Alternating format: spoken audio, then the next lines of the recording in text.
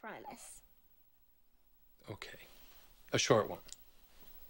Now close your eyes. And tell me what kind of story you want to hear. A monster story! A monster story? But there's no such thing as monsters. Yes, there are. Have you ever seen one? No. See? How about a story about a princess and her father, the king, who loves her very much? Daddy, your female characters come off a little superficial. Well, not this one. Because this story, the princess was the most beautiful in the whole world.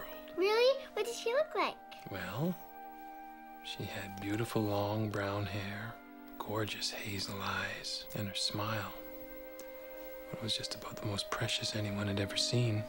One day, when she was all grown up, her prince did come and made her the happiest princess in the whole land. Why does a princess need a prince to make her happy? Do you want to hear this story or not? Come on, lie down.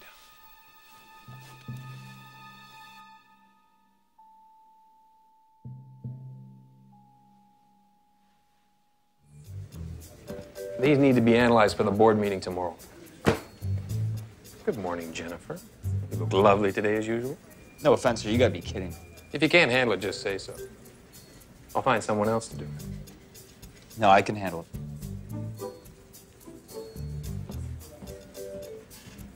God, I hate it. You and I are both educated men. And we both know there's been some questionable things done in the name of the war on terror. On our side, I mean. Our enemies don't have that moral dilemma. It's what separates us from them. And I'm sure you'll agree that torture is unacceptable, whether we do it directly or through some foreign proxy. Either way, it's unacceptable. It's proven to yield unreliable information, and it undermines everything we stand for. So I created this program as an alternative. The methods are humane, and the results are 100% reliable. Just as you volunteered your information for this report, our subjects give up theirs. Of course, the role of the interrogator is still a very important one. That's why you're here.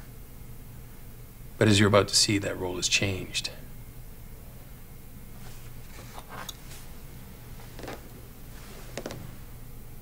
Let me show you what I'm talking about. Shell. Are you Darren Routier? Yes.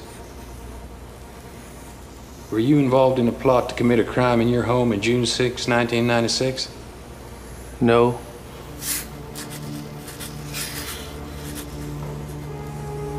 Did you yourself stab Darlene Routier on June 6, 1996? No. Do you know exactly who left the sock in the alley? No. Can you name the person who stabbed your sons? No.